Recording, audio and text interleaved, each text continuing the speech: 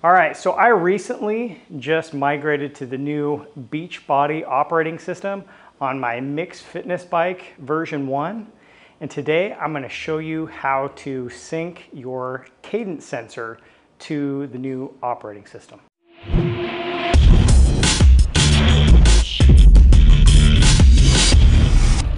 Hey, this is Greg with Discovering Strength, a channel focused on all things garage gym. If you like what you see, consider subscribing below.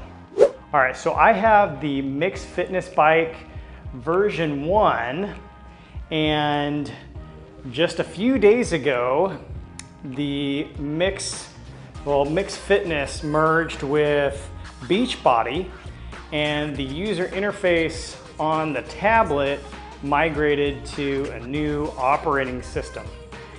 And what I noticed was, as I migrated over and I started my workouts, that I could no longer get my cadence during my workouts. So if you're like me, you may no longer be seeing cadence as you do workouts, and you're thinking, well, how do I sync the cadence sensor with the new operating system?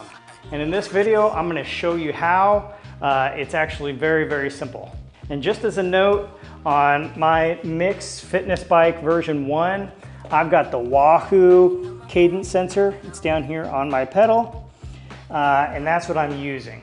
So looking at the user interface here, make sure you are on the Home tab, and then you're going to want to go to your profile, hit your picture down here.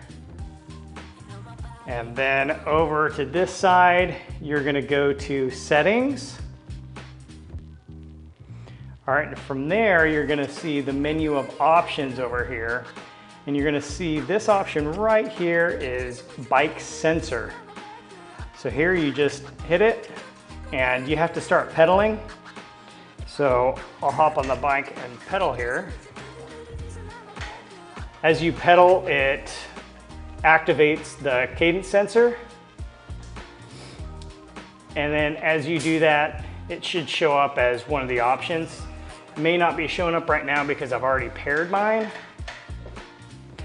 but that's it. You'll see a little drop down that has your sensor. Mine's already connected, but you select that and that's it. You'll be connected and you'll get cadence during your workouts. Just to show you that once you pair it, then you'll see it right down on the bottom right, so you can see the cadence there. All right, so that does it for the video. It's as simple as that. Let me know if you got any questions in the comments below, and we'll see you next time.